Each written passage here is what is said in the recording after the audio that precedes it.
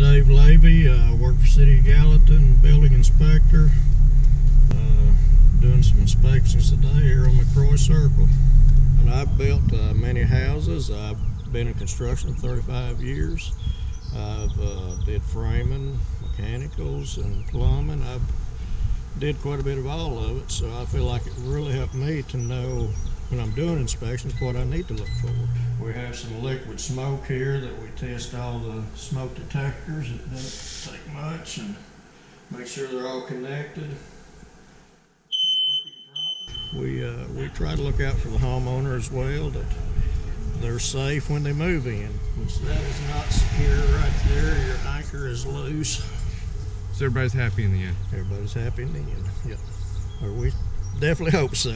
We do all we can to try to see it as safe, and they've got a good quality home.